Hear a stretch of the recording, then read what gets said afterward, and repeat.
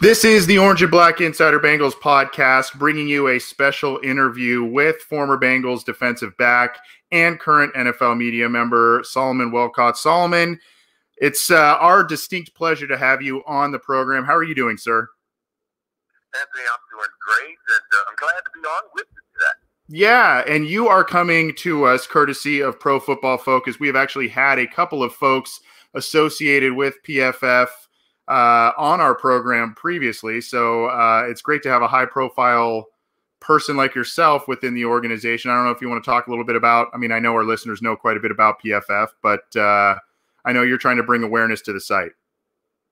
Yeah, I think it's a great company, as you well know. It's owned by former Cincinnati Bengals Chris Collingworth, a former teammate of mine, and it's just a wonderful company. The work that we do and all the data analysts out there who are collecting the data to grade every single player on every single play, not just in the NFL, but in college football as well, where we can give grades on players who are entering the 2020 draft, players who have been in the league for a long time. We have great information that we think lends itself to just really enjoying the game at a whole nother level, understanding the game at an entirely different level. You can find our products by going to pff.com. We have great articles there where you can read. We believe that our data is predictive. So if you learn to use it, you can mesmerize your friends, whether it's in fantasy, whether it's in gaming, or just at a party. You know who's going to win. You know who's going to be productive. It can be a lot of fun learning new things. Yeah, we've had Evan McPhillips, the local kind of Bengals coverage guy for PFF, as well as Austin Gale. We spoke to him on this program too, so it's great to have you with us. And PFF is a big part of our, we reference that quite a bit on this show. We'll talk more about that in a minute. I kind of want to get your state. You've been, obviously you've been at the national level in terms of the NFL landscape, media-wise. You've been working directly with the Cincinnati Bengals. I think this last preseason, you were one of the sideline guys for the game. So you have an intimate knowledge of the team, obviously playing there. Where do you, teams coming off a 2-14 finish, tied for the worst record they've ever had in a season, big overhaul last offseason, looks like the same's going to be had, just not at the coaching level, more at the quarterback and other levels. How do you gauge the current status of the Bengals right now? I think people just take shots at an organization that, yes, they had some down times in the 90s and the early 2000s, but it's been about a 16-year run where this team has been sort of, a little bit up and down, but certainly not at the bottom. And I think people take some shots because they're coming off this bad season. They end up with this first overall pick, and now they're going to inherit one of the great college players to come out of college and enter the draft, and I think in the 150-year history of college football. I think what Joe Burrow did in 2019 has caught the imagination of the entire country. And so for the Bengals, how dare they with the great Joe Burrow? But if you go back and look at the last decade, Bengals went to the playoffs 5 straight years. 5 of those 10 seasons they were in the playoffs. And so there's other teams that are certainly sitting on the bottom end of the 32 teams in the National Football League. The Bengals aren't one of them. And I think they bounce back and they begin to trend upward. We just got to get an offensive line in front of Joe Burrow. And I think that's where the team really has struggled. And I think it's hurt their ability to go out and perform on a consistent basis. Yeah, continuing to kind of talk a little bit about, this narrative that kind of floated out there from various media outlets, national media outlets about, Burrow may not play for the Bengals. And even when he kind of put those to bed a little bit, especially at the combine, people are still kind of running with it. You kind of were a little bit outspoken saying, hey, look, there have been some shortcomings. I think that this kid can still win in Cincinnati despite some of the criticisms and whatnot. Is that because you feel that he is that special of a player, or do you think the organization is finally kind of turning to some more modern practices away from, some of the other things where these narratives have stemmed from? Well, I first of all, I think that the narrative is false. I think they have been wrongly cast as a team that doesn't want to win a Super Bowl. Of course they want to win a Super Bowl. I played made here when we went to a Super Bowl. The same general manager that was running the team then, that allowed the team to draft well enough to go to the Super Bowl twice in one decade, he's still drafting players. This is the same general manager with the same people, Duke Tobin, who drafted the likes of, after Carson and Chad were gone, the very next year they drafted A.J. Green and Andy Dalton in the same draft, 1 and 2. And then they go out and get Carlos Dunlap and Geno Atkins. Then they get Muhammad Sanu and Marvin Jones. And then they get a Tyler Eifert. I mean, it's just one after another. And Andrew Whitworth. I remember 2015, wasn't that long ago. The Bengals had one of the best rosters, the most talented rosters in the National Football League. So I know that the narrative is false, that they don't want to win, or that maybe they don't know what they're doing. There's nothing to be further from the truth. So I wanted to shoot that down first, but I also believe in Joe Burrow. I watched every single game that he played in 2019. I've watched him beat 7 top 10 ranked teams, go through a gauntlet of really top 10 defenses where he made them look like child's play. He shredded the Oklahoma Sooners secondary for 8 touchdown passes. And yes, he's playing with good players around him, but he's playing in a pro-style offense. Worked with Joe Brady, he sat with Drew Brees and learned some things from him. So his ball placement is impeccable. He performs well under pressure, throws the ball with great accuracy, and he's a competitor, which is what I really love the most about him. You saw how he was body rocked early in the game against Clemson. He got up, dusted himself off, and kept slinging it, and ended up winning that game going away. Now, I would think anyone would want a quarterback like that. I've seen him do things that are not just impressive, they're very impressive. It's top-notch. And so those are the things that I'm seeing. And I listen, I think a lot of the other people see it too. And they're just hoping the Bengals would trade away their pick. They're just hoping somehow maybe Joe Burrow won't want to go there. How can we – this happens every year in the draft. How can we shake that free and maybe some good players will fall to us? That's what you're seeing. That's why you're getting these narratives. You know, this is Pinocchio time. Everyone's telling stories. We know they're not true, but they're trying to make sure that great players fall in the draft. It happened to Randy Moss. It happened to Warren Sapp. It happened to some really good players. How do you think Dan Marino fell in the draft all the way down to Miami when he was coming out? Yep. Talking with Solomon Wilcots, joining the Orange and Black Insider, courtesy of Pro Football Focus. Obviously, you know him being a former defensive back with the Cincinnati Bengals, and he is an ever-present media face in the NFL. Happy to have him join us, talking some Bengals football, some PFF. Solomon, when you obviously it's kind of a foregone conclusion that the Bengals are probably going to be drafting Joe Burrow number 1 overall. I guess I've got kind of a 2-pronged question for you here. How close do you think the Bengals are to an immediate turnaround?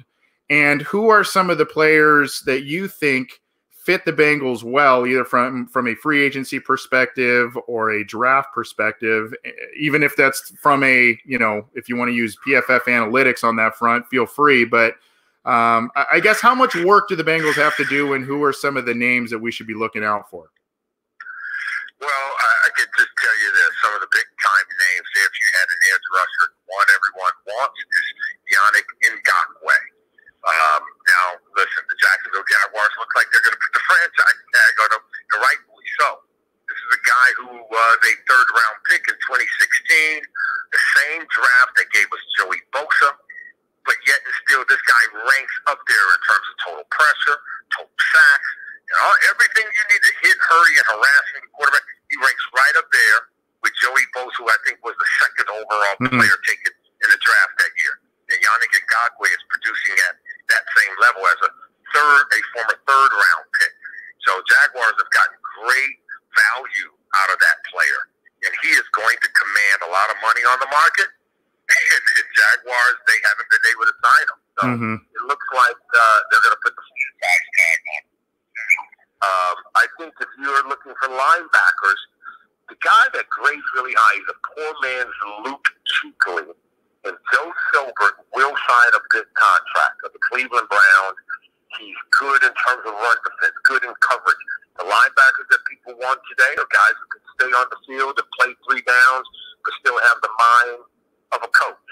Corey Littleton, he is really the ideal linebacker. Yeah. Okay, this is what everybody is seeing in Isaiah Simmons, who's bigger, stronger, faster than a Corey Littleton, who's been with the Los Angeles Rams, a cover linebacker who can run with tight ends, who can run with running backs, who could even play against receivers.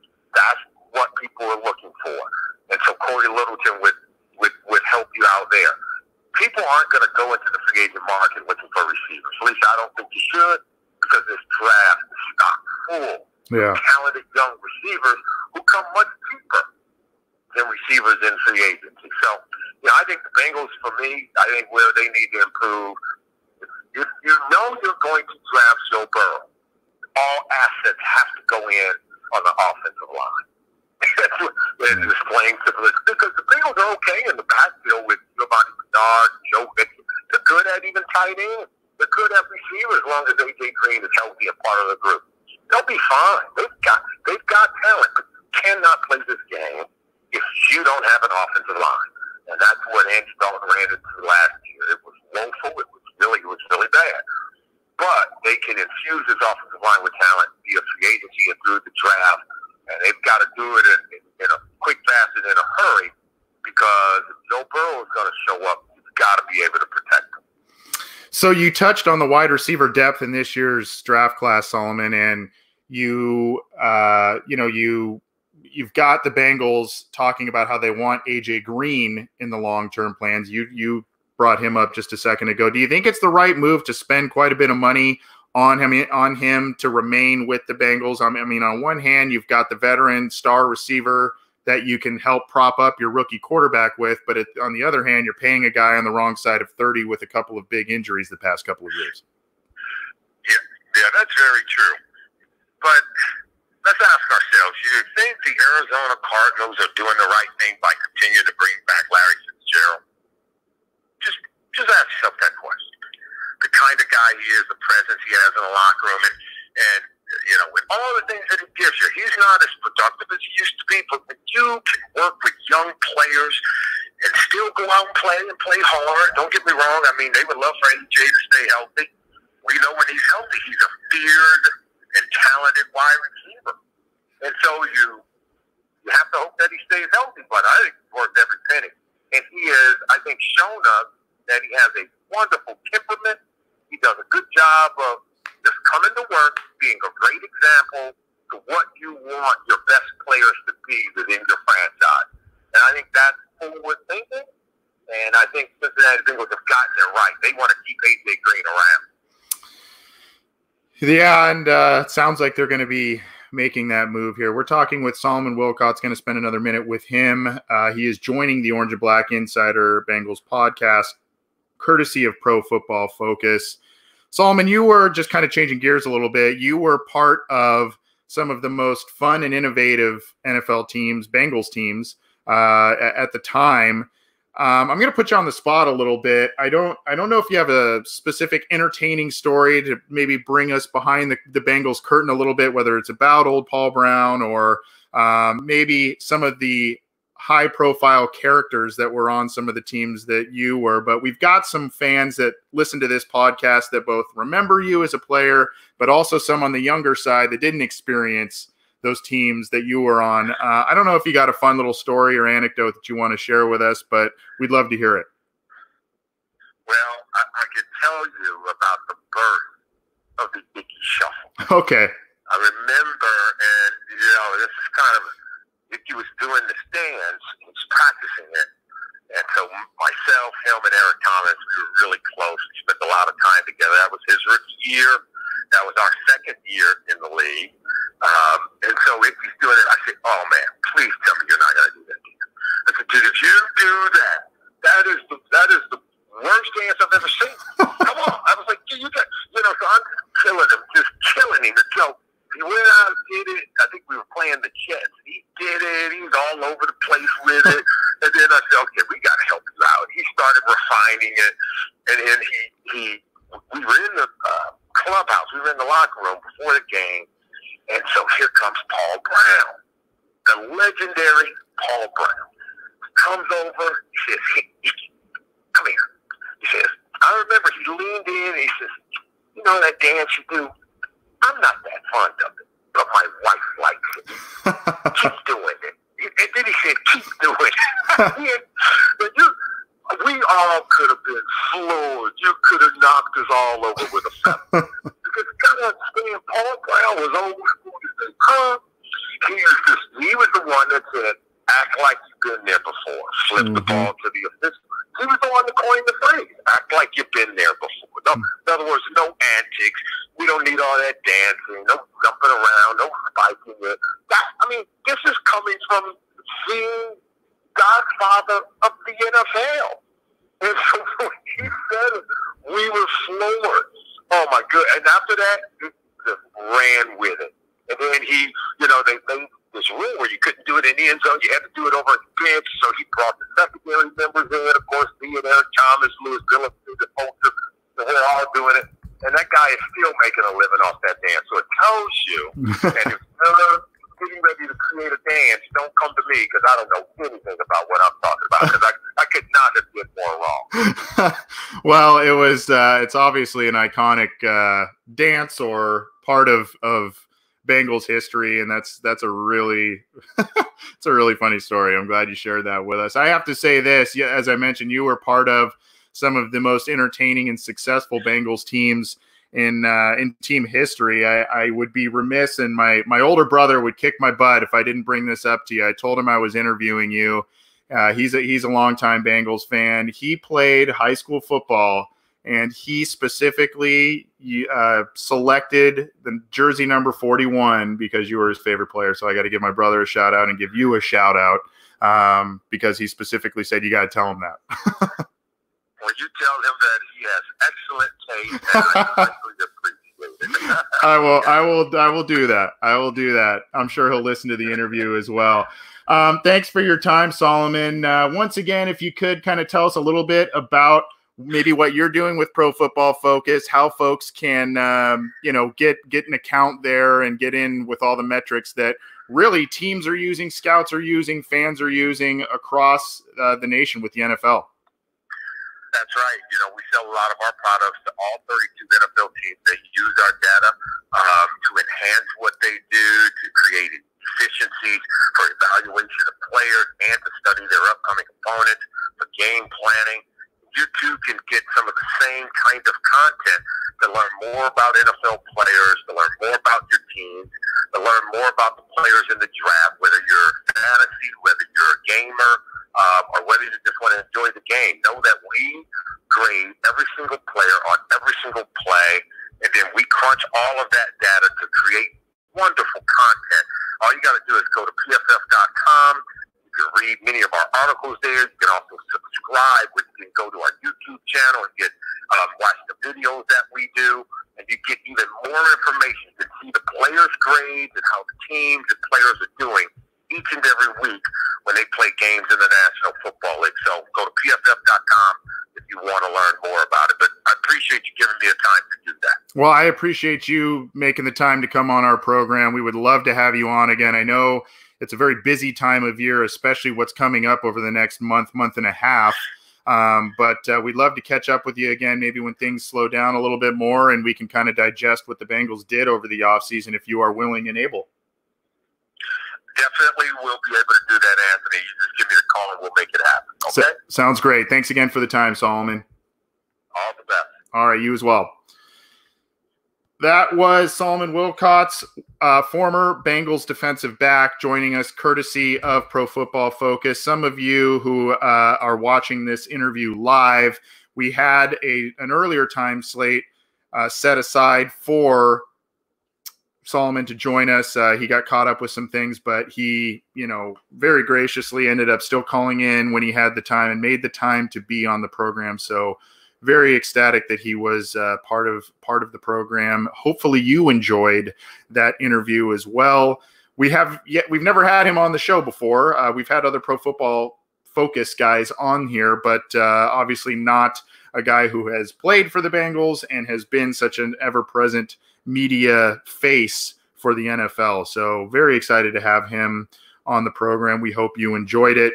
We will be having our standard Wednesday night show. For those of you tuning in live, we will be having that show again tomorrow. So, this will probably be its own standalone audio, and then we'll probably connect it to that episode as well. But we wanted to make sure that we carved out some time for Solomon Wilcots, who joined us courtesy of Pro Football Focus.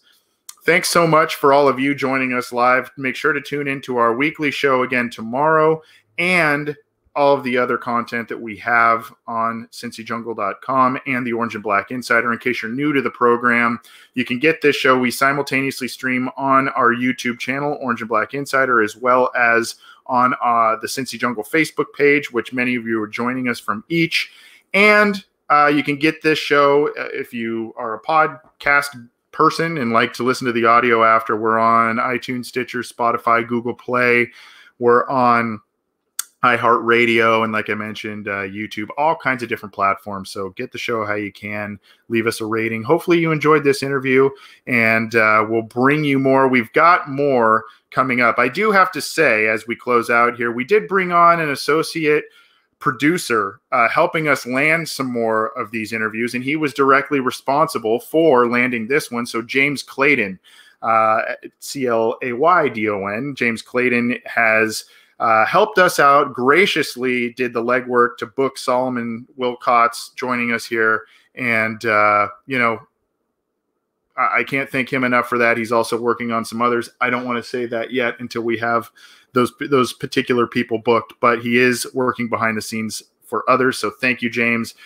Poor guy got about 28 emails from me over the past 24 hours about this. So he really, really came through on that. So thank you to our associate producer, James Clayton, for landing this interview. Thanks, guys. We'll see you next time. This has been the Orange and Black Insider Bengals podcast. Our thanks to Solomon Wilcots and Pro Football Focus for the time. We'll see you on our weekly episode.